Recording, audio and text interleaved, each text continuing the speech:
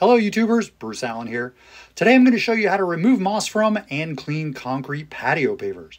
This is how I turned our patio from a mossy, slimy, stinky, green algae covered, weed infested space to this. A clean, pleasant, entertainment worthy oasis, which we only use to entertain maybe twice a year. In case you don't want to watch the entire video, I'll start by summarizing my process, although I do offer some helpful tips, so you may want to stick around. Anyway, you first remove the moss with a putty knife or pressure washer. Make any needed repairs to raised, sunken, and sagging pavers. Put down 30-second cleaner to remove years of staining. Power rinse it, and finally fill the joints with polymeric sand. That's it. I say it like it's a 30-second job, but it's not. See the information section below to jump to a specific point in the video. Let's get started. Truth be told, the best solution for preventing or mitigating moss is to increase sunlight in shady areas and correct any drainage issues. Unfortunately, cutting back trees wasn't an option for us. They belong to the neighbors and provide us with privacy. So the only solution was maintenance, which, once restored, the patio will only require every few years. Step 1 is to clear the moss and weeds from between the pavers. That's where a putty knife or pressure washer come in. I started with my Ryobi 1900 PSI electric pressure washer using the included turbo nozzle, but after pushing around large piles of stinky muck and realizing how much water I was using, I switched to a putty knife. Keep in mind, if you use a pressure washer, all that disgusting muck has to be pushed somewhere. If your backyard already has a moss problem, like ours, it'll make it worse. The moss will choke out the grass. I divided the patio into sections and I tackled them one at a time, hence why I didn't remove all the furniture. Note to self, next time remove the furniture. Using a putty knife, I scraped out all the moss, swept up the debris with a dustpan and broom, and then put it out with the yard waste. Step 2 is to make repairs. We had uneven pavers that had been pushed up by tree roots, pavers that had sunken, and others that were sagging. I removed those pavers, paying close attention to the pattern and orientation, and used a multi-tool to cut out any roots. A drill with a speed bore bit will work too, and hey, use whatever works. Once the roots are out, you screed the area and compact the crushed stone and replace the pavers. To temporarily hold the pavers in place, I used play sand so the pressure washer could clean it out later. And for any sagging edge pavers, consider using plastic edging with plastic pins. I did that in our herb garden.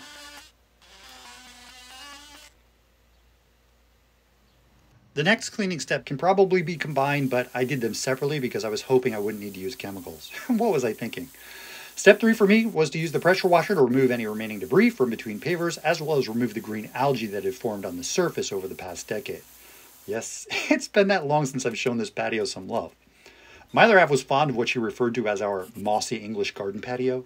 However, once the weeds came in and the backyard started to smell like a bog, not to mention moss can be a slipping and tripping hazard, she gave me permission to clean it up. Ew. So as before, I divided the patio into sections, and you'll notice that at times too much water puddled up in certain areas, so I used a battery-powered blower to push the water into the lawn and into the driveway.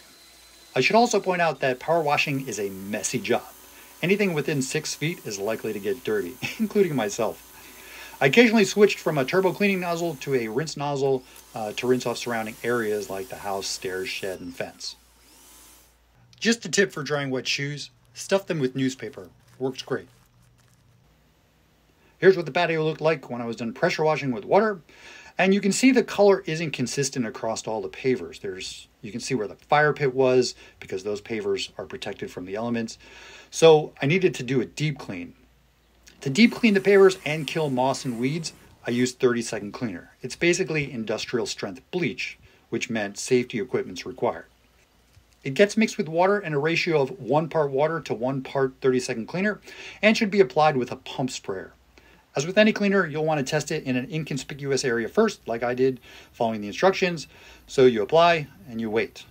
30-second cleaner takes longer than the name implies when cleaning masonry, so you actually have to put it down and wait 15 minutes. Once that was done, I rinsed it off with a garden hose, blew away the water, and scrubbed with a deck brush, although the deck brush really wasn't necessary. Once I confirmed that the cleaner was safe, I applied it in sections using a pump sprayer, and while one section soaked, I applied it to another section. Then I went back and rinsed the first section using a rinse nozzle on the power washer, so on and so forth. My only regret was not having a larger pump sprayer. I must have refilled that thing 10 times. 30-second cleaner isn't supposed to harm grass or plants when rinsed well, but either way, I'm sure my other half wouldn't be happy knowing I was spraying it around the herb garden. Once rinsed, the paver joints need to dry thoroughly, and then it's time to fill the gaps with polymeric sand. I'll show you later why you should use polymeric sand instead of play sand. Depending on what time of year you're doing this project, you'll also want to have tarps available, because while the paver's dry, you don't want Mother Nature to be dumping maple helicopters, leaves, acorns, and other things between the pavers. I realized that a little late, so I had to do some additional cleanup with the putty knife and shop vac, and I even used the blower. So a few days later, once everything was dry, it was time to fill the gaps with sand. I'm going to show you this step on our front walk since I forgot to turn on the cameras, so we're going to look at footage from the security cameras. I apologize. At the recommendation of a buddy of mine who's done a lot of patio work, I used Pavermade Z3 sand. It's easy to use, there's no hazing, no dust, and it's rain safe in 10 minutes, although I wouldn't want to test that. Either way, use a good quality sand or you'll be revisiting this video in a year. You'll roll the bag to mix the sand, dump small piles, and sweep the sand into the cracks. Don't push the piles long distances to avoid separating the sand from the polymer. And you're supposed to apply the sand and then use a compactor to vibrate the material down between the pavers, but I didn't have a compactor, so I used a rubber mallet. Not the best method, but it works.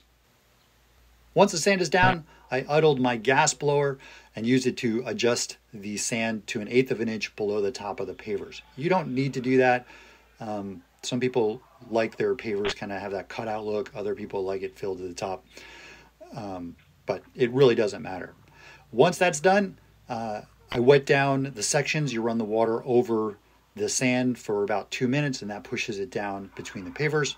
And once dried, the sand creates a nice tight bond which will prevent weeds. And that's why you want to use polymeric sand over play sand. So here's the patio. Before and after. I hope this video has been helpful. If it has, press that like button like it filched your favorite lawn gnome, and consider subscribing. That keeps the channel going. Thanks so much for watching. I guess now we gotta have a garden party. Nice job, Dad. Nice job, Jad. Yeah. Now, go take care of your patio. It's so worth it. Good shot.